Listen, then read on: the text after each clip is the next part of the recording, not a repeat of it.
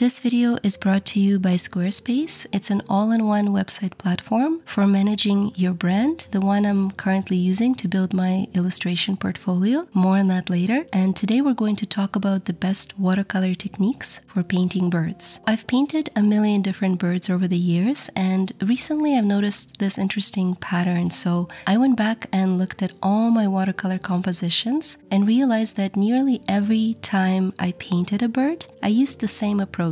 Very specific set of techniques depending on the type of bird feathers in my reference. And today I'm going to show you exactly what these techniques are, which brushes I use, and how to build your layers of color so you can achieve the same realistic effect on any bird you like to paint. I put together this composition so I can show you my techniques step by step, including the leaves and the berries, and you can practice painting them on your own. As always, if you're interested in painting the entire thing with me in real time, you can join me on Patreon. This tutorial is about 3 hours long and includes black and white outlines. Now, before we get our brushes and paints, let's take a moment to appreciate the variety of bird feathers and talk about different watercolor techniques that we need to use in order to depict them on paper. We know that feathers are not just colorful decorations, they're complex structures that serve distinct functions on the body of the bird. For example, down feathers provide warmth and protection, while colorful contour feathers provide camouflage against predators. What's important for us as artists is what we see on the surface and what we need to paint. So primarily the first two feather varieties that cover the exterior of the bird, the contour and the flight feathers. In this beautiful bird, we have a very defined body of orange contour feathers up on top, and then the blue flight feathers on the wing and the tail at the bottom. This is why I picked this bird for this topic, because it clearly shows these segments, and each segment will require a different set of watercolor techniques. Let's go to it step by step, starting with the orange contour feathers. These short feathers are typically distributed evenly over the body of the bird, making up the overall shape. The part we see is colored, while the base is typically colorless. The overall effect is usually very soft and delicate color transitions, requiring a lot of wet on wet color blending at first, with a little bit of texture painted using wet on dry method in the next layer. So I will use a variety of yellows and oranges to create a light background wash, and my pigments are benzo yellow, Hansa yellow deep, and transparent pyro orange. I'm using a larger round brush to gently apply the color, never reaching full saturation, because we want the first layer to be very translucent so you can build more details in the second one. Once I cover the entire orange segment, I will let it dry completely. Let's skip the blue feathers for now, we'll come back to them in a minute. And now I can introduce more saturated colors. First, I'm going to accentuate some shadows, still using my larger brush and more sweeping strokes, wet on wet, around the eye. And then I can slowly transition to very short and deliberate strokes, only using the tip of my brush to enhance the texture using wet on dry technique. In order to make the contour feathers look more realistic, you want to position the tip of your brush in the direction of the feathers. So look at your reference photo and notice these subtle shadows going from the eye area and out. Some of them are pointing up towards the crown, others are pointing down, framing these cascades that catch light. And you can paint around these highlights, just leaving your first wash of color to shine through. But notice how the edges of each highlight are not smooth because of the way I'm applying the colors. It's a whole bunch of tiny strokes, so the lighter shape of the highlight comes out looking more realistic.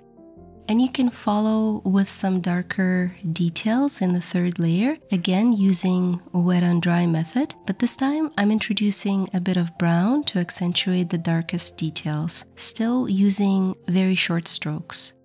And I can't stress this part enough, the brush positioning is key, so we can mimic the natural organic shadows that arise from this body of small feathers overlapping each other, really capturing the texture and building a sense of three-dimensional form without having to worry about every single detail. Now let's go back to the blue feathers. They will require a different watercolor technique, but we will start the same way with a soft wash of color to prepare for so-called negative painting. And when I'm done, I can't wait to include this bird in my portfolio along with my other bird compositions. And I mentioned at the start that I'm using Squarespace to build my website. So let me tell you a little bit about the sponsor of this video, Squarespace, and why I'm enjoying this platform so much. First of all, it's so easy to use their guided design system. They call it the Squarespace Blueprint, and you can launch a completely personalized, beautiful website without having to learn any complicated technology. When I say it's beautiful, I mean it. They really took care of any possible scenario and stylistic preference when it comes to their flexible templates. Basically, you can choose from a variety of professional layouts and styling options, adjust it as much as you want, add your story and your painting if you're building an art portfolio like I'm doing, add products for sale, even videos to better showcase your work, and have it automatically optimized for any device. This is important for me because I don't have to worry about anything but making beautiful art. All my paintings and all my professional projects will look amazing on the phone and on a desktop computer, and the entire website is optimized for search, so your work can get discovered more often and by more people. Make sure to check out squarespace.com for a free trial, and when you're ready to launch your website, go to squarespace.com/ANNABUCCIARELLI. This way you can save 10% off your first purchase of a website or a domain. Back to the bird. Now I'm going to show you the second type of feathers, so-called flight feathers, and we find these on the wings and the tail of our birds. They're usually elongated and they contribute to the overall silhouette. Sometimes they display intricate color patterns, but here we just have some light and dark blue segments, so it will be relatively easy to capture. And so the best watercolor technique here is called negative painting, meaning we painted the first wash of color just like we did on the orange feathers, and now using negative painting technique, we paint around each feather, just focusing on the shadows. So for example, on the wing, it will be these elongated lines. The lighter feathers will be done in a very similar way, just capturing the shadows under each feather. And then in the final third layer, we can add some texture here and there, but the main technique is negative painting, meaning painting around the lighter parts, capturing the silhouette by putting colors in the negative space around each feather. The way I create these soft shadows is by applying a little bit of color first and then blending it with a clean damp brush so the edges of my shadows are not too harsh. The pigments I'm using are indigo, some splashes of phthalo blue, and Payne's gray for the darkest areas. You can also introduce some indothrone blue, which is already present in indigo, and I'm going to use the same blue later on to add some shadows on the tropical greenery. And now that the bird is done, it's time to add a tropical forest around it, and I will show you exactly how I did it and give you some tips on the colors and techniques I used. This part is actually a lot less complicated, only 2 layers of color, and it starts with building the right composition that complements the main subject. So when you're building your watercolor layouts, I want you to think about the main focal point, the thing you want to highlight, and add additional elements in a way that reinforces this focal point. In this case, I placed my bird in the center, creating just enough space to add something in the top left and bottom right corners. Note that the bird itself creates a very strong diagonal line, so adding leaves and plants on the opposite corners creates an illusion of 2 lines crossing, a little bit of tension and visual interest. It's a common trick I use in my compositions, and I have an entire video on how I'm building them and which resources I use for my reference photos here on my channel. I will leave a link in the video description below. My first wash of color on the leaves is going to be very, very light. For my monstera plant, I'm blending some green gold and aqua green using wet on wet technique. And for the dry leaves on the right hand side, I'm going to use yellow ochre and maybe a little bit of that same orange that I used on the bird feathers. The tree branch can use some granulating color. I mainly applied Tundra Violet from Schminke to add some texture. And the berries can be done using really any warm red.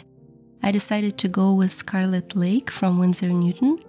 It's hard to get these small shapes right every time, and my trick here is to always leave a few highlights. It's more than enough to indicate the spherical shapes without getting lost in the details.